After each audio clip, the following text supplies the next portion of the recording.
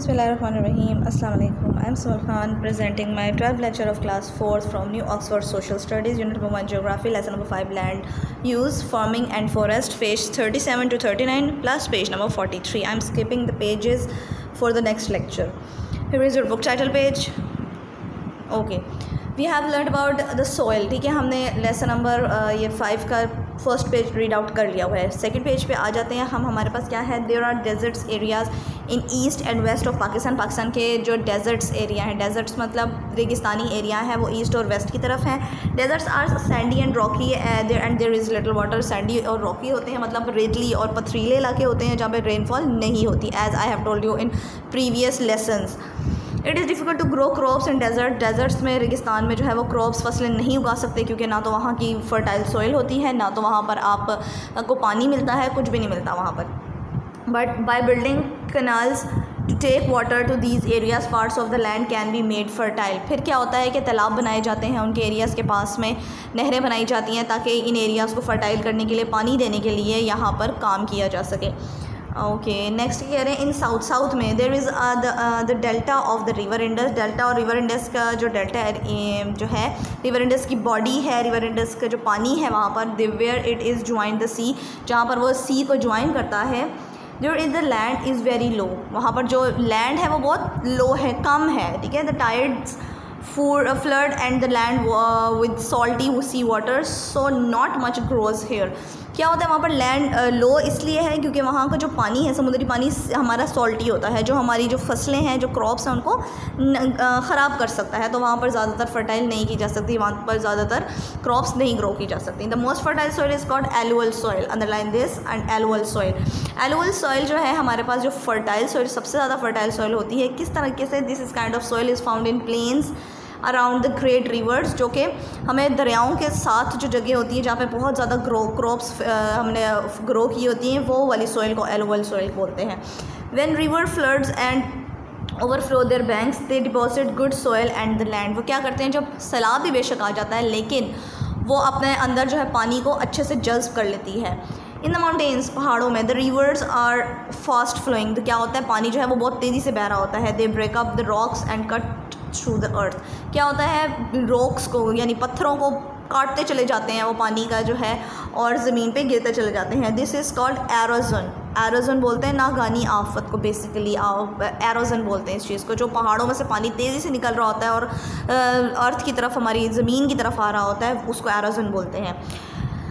When there is a heavy shower of rain, जब बहुत तेज़ी से बारिश होती है, the fast flowing water carries away much of the soil that is on the surface. क्या होता है कि पानी जो है वो बहुत ज़्यादा ज़मीन में आ जाता है. ऐसा ही है ना, जब पानी पहाड़ों से गिर रहा होता है उसको नहीं पता होता इतना, उसका फ्लो जो होता है वो तेज़ होता है, वो दरियाओं में भी जा रहा होता है, दरियाओं से ओवरलोड होकर बाहर भी आ रहा होता है, तो फ्लड हो जाता है वो इस तरह से.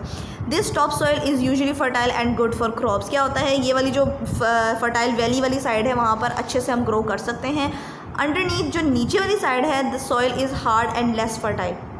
पहाड़ों के जो नीचे वाली साइड है वहाँ पर हम ग्रो नहीं कर सकते, वो सख्त जगह होती है. इफ़ एरोजन एंड कंट्रोल, अगर ये चीज़ें, पानी के जो फ्लड है, बहाव है, इन सबको कंट्रोल किया जा सकता है, farmers will have better soil in which to plant grow. तब जाकर हम कोई अच्छी प्लांट जो है वो ग्रो कर सकते हैं. On way of slowing down the process of erosion is to plant trees. क्या होता है कि जब एरोजन मतलब पानी के बहाव को कंट्रोल किया जाता है, तब जाकर प्लांट्स लगाए जाते हैं, वहाँ पे ट्रीज़ लगाए जाते हैं. Trees have long roots which hold the particles of soil together. क्या होता है कि बहुत ज़्यादा उसकी रूट्स, उसकी जो जड़ें होती हैं वो ज़मीन के नीचे तक होती हैं, जो कि पकड़ के रखे हुए होती हैं ऊपर वाले प्लांट्स को. This is why we have to be careful not to cut down too many trees. We have to plant more forest. हमें क्या चाहिए कि अच्छे से और ट्रीज़ ग्रो करें, ना कि अपने फॉरेस्ट को कट डाउन करें, ख़त्म करें. ये कनाल सिस्टम ऑफ सिंध है, यहाँ से फिर आप पानी लेते हो और अपनी फसलों को देते हो, अपने क्रॉप्स को देते हो. एग्रीकल्चर, एग्रीकल्चर क्या होता है, अब हमारे पास ज़राअत, हमारे पास क्या है, काश्तकारी कैसे की जाती है. In the Punjab and in the parts of Sindh there are large fertile areas and a good network of canal, so many crops can be grown hair. कह रहे हैं पंजाब और सिंध वाली साइड पे बहुत अच्छी हमें ज़मीन मिलती है, बहुत अच्छी फर्टाइल ज़मीन मिलती है, नरम ज़मीन मिलती है, जिस पे हम बहुत अच्छे से ग्रो कर सकते हैं अपनी चीज़ें. Parts of Khyber Pakhtunkhwa also have good agriculture land. और जो खैबर पख्तूनख्वा की ज़मीन है वो भी बहुत अच्छी है ज़राअत के लिए, काश्तकारी के लिए, यानी क्रॉप्स उगाने के लिए. But there is very little agriculture in Balochistan, लेकिन बलोचिस्तान में बहुत कम किस्म की हम ग्रो कर सकते हैं। क्यों? बिकॉज़ वहाँ पर जो है वो माउंटेनी एरिया है और हमारा डेजर्ट एरिया है, as there is written in this. क्या लिखा हुआ है यहाँ पे? Can you think Y agriculture is problem in Balochistan? Balochistan में क्यों मुश्किल है करना? In the mountainous area of the north farmers make fields on the mountain slope, this is called terrace farming. क्या होता है कि फार्मर्स को बहुत मुश्किल होती है पहाड़ों पर चढ़ के उसको कट करना, फिर उसके अंदर ग्रो करना, फिर वो बहुत मुश्किल होता है पानी भी वहाँ तक पहुँचाना। तो ये टेरेस फार्मिंग कहते हैं जो माउंटेनी एरिया में करते हैं। This one the Swat, terrace farming in Swat. Swat में ये लुक एट दिस, पहाड़ों की चोटियों पर जाकर वो लोग क्रॉप्स को क्या करते हैं? ग्रो करते हैं। Most of the agriculture land in the country is used to grow food crops such as. अच्छा, मोस्ट ऑफ द कंट्रीज उन्होंने कहा है कि हमारी कंट्री के जो मोस्टली इलाके हैं वो हम फूड क्रॉप्स और कैश क्रॉप्स हम लोग ग्रो करते हैं। फूड क्रॉप्स क्या क्या होती हैं और कैश क्रॉप्स क्या क्या होती हैं, ये हम यहाँ पर पढ़ लेते हैं। फूड क्रॉप्स में कौन कौन सी आती हैं? You have to listen me very carefully about food crops and cash crops, ठीक है? From this we will sort out our work pages as wheat गंदम, राइस चावल, माइज़, मिलेट्स, जवार और बाजरा जो होता है हमारे पास, ग्राम यानी अनाज जो होता है, और मसूर जो दालें होती हैं हमारी, ठीक है? मस्टर्ड सरसों होता है, और ग्राउंड नट्स हमारे जो दूसरे सारे नट्स होते हैं वो सारे यहाँ पर बनाए जाते हैं, ग्रो किए जाते हैं। Farmers also grow cash crops such as, cash crops मतलब जो हम बेच भी सकते हैं बाहर के मुल्कों में, ठीक है? कॉटन बनाते हैं, शुगर केन बनाते हैं, शुगर बीट बनाते हैं, तंबाकू बनाते हैं। To make their crops grow well farmers often use fertilisers. Fertilisers बोलते हैं जो खाद, ठीक है, डालते हैं ना खाद अच्छी सी, वो लाकर फर्टिलाइजर्स डालते हैं ताकि इनकी जो ग्रो करें क्रॉप्स बहुत अच्छे से। नेक्स्ट वो क्या कह रहे हैं? Cotton balls. कॉटन बॉल्स ये छोटी छोटी सी जो कपास की जो बॉल्स, कॉटन बॉल्स कपास बोलते हैं बेसिकली जिसको, वो एक फूल टाइप होता है, उसके अंदर से एक ये कपास वो निकलती है, कॉटन बर्ड्स निकलती हैं, और उसको उठाकर बकेट्स में डाला जाता है और फिर उसको रिफाइनरी के लिए फैक्ट्रीज में लेके जाता है। शुगर केन, गन्ना। अ मैंगो ऑर्चर्ड, ऑर्चर्ड बोलते हैं बागात को, मैंगो के जो बागात होते हैं बहुत बड़े बड़े होते हैं, वहाँ से मैंगोस पिक करते हैं, फैक्ट्रीज़ में लेके जाया जाता है, फिर उनकी पैकिंग्स होती है। As well these crops there are a large of fruit orchards। वो कह रहे हैं बहुत सारे फ्रूट के बागात भी होते हैं across the country, कंट्री के बाहर की तरफ को। Pakistan product a variety of fruit such as mangoes, apples, bananas, melons, oranges, peaches, apricots and plums. Pakistan बहुत से जो फ्रूट्स हैं वो ग्रो करता है और बहुत अच्छे लेवल का फ्रूट ग्रो करता है, और ये लेवल के जो फ्रूट्स होते हैं ना वो बाहर की कंट्री में भेज दिए जाते हैं, ठीक है? और also Balochistan doesn't have large areas for farm land. Farm land के लिए आपको पता है जो फार्म्स होते हैं, ये जो ऑर्चर्ड्स होते हैं, ये कंट्री से, ये आपकी सिटी से थोड़ा हट के साइड पर होते हैं, ठीक है? बिल्कुल बाहर की साइड पर होते हैं, जो जिन पे एयर होती है, बहुत खुली फ़िज़ा होती है अच्छी, जहाँ पर फैक्ट्री का पानी नहीं होता, बहुत अच्छी नेचुरल चीज़ें होती हैं वहाँ पर।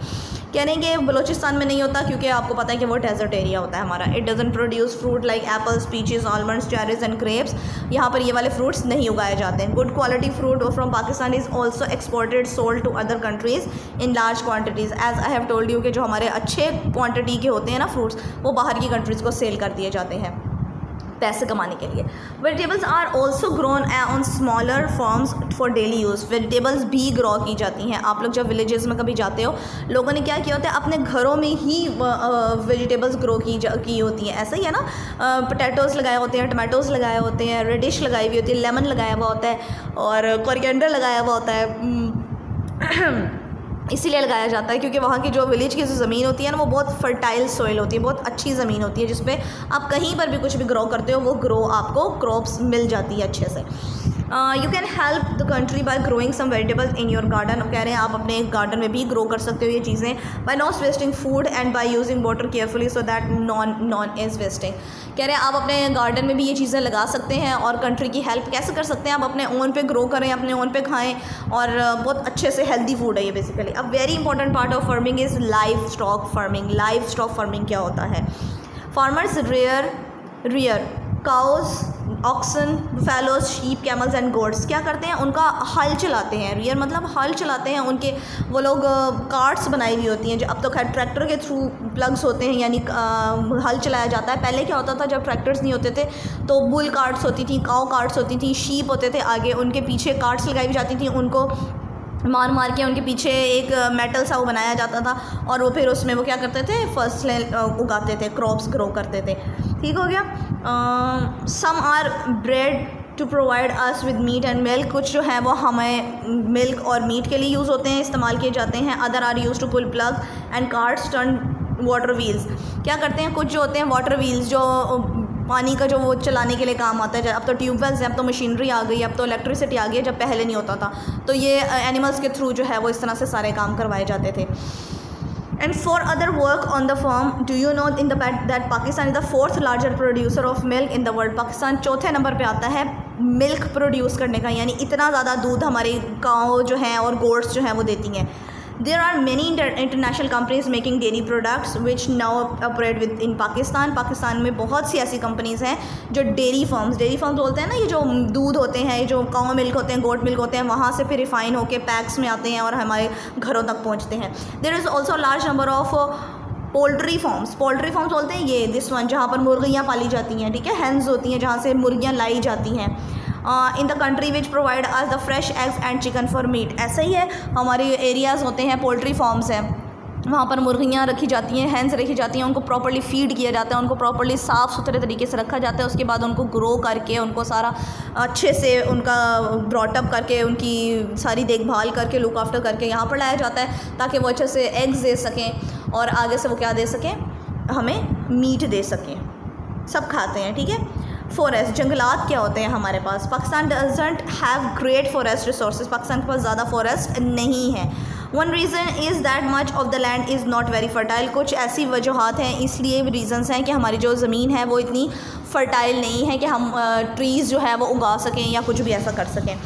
द अदर रीज़न इज़, एक और रीज़न ये भी है that the trees are cut down to be used for fire would as timber. क्या होता है कि हमारे जो ग्रो किए गए, एक रीज़न ये भी है कि हमारे फॉरेस्ट इसलिए भी कम हो रहे हैं कि हमें कट डाउन कर रहे हैं वो फॉरेस्ट को, लकड़ियाँ इस्तेमाल कर रहे हैं आग जलाने के लिए।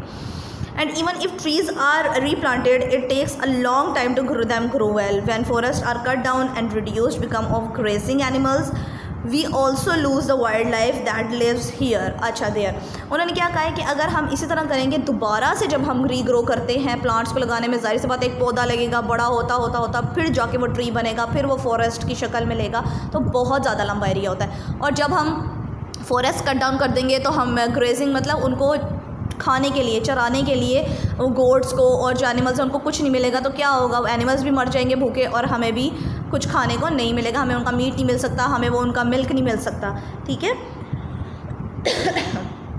Cutting down large areas of forest can also have an impact on the climate पे भी, हमारे मौसम पे भी असरअंदाज होता है। कैसे मौसम पे असरअंदाज होता है कि जब फॉरेस्ट कट डाउन हो जाएंगे, पोल्यूशन बढ़ जाएगी, अब आलूदगी बढ़ जाएगी, फ़िज़ाई आलूदगी जिसे बोलते हैं एयर पोल्यूशन।